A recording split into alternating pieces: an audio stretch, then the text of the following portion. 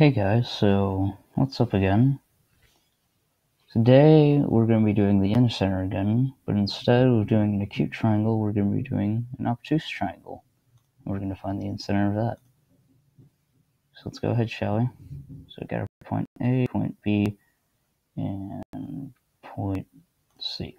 There we go. And so to find the incenter, we're going to have to bisect all the angles. Let's do that around.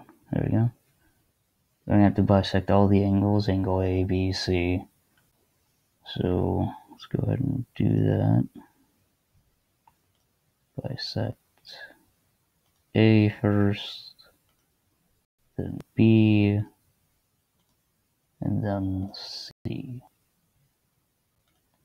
Now we've bisected them, and when we bisect each angle, it also means that the two angles that have been the original angle that's been cut, such as B, that's been cut into two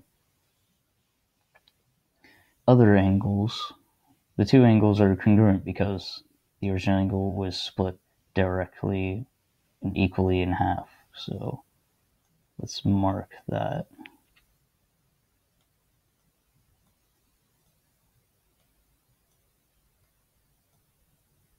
Last but not C.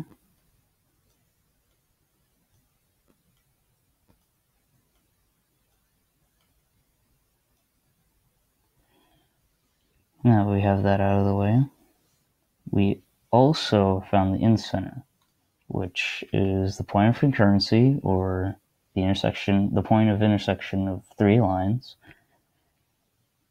And this is the point of concurrency of the angle bisectors of a triangle, which are these. So the point is right here, since all three lines, the line that goes through B, the line that goes through A, and the line that goes through C, intersect right here.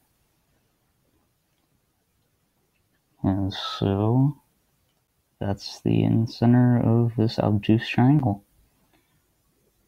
Hope this is helpful for you. See ya.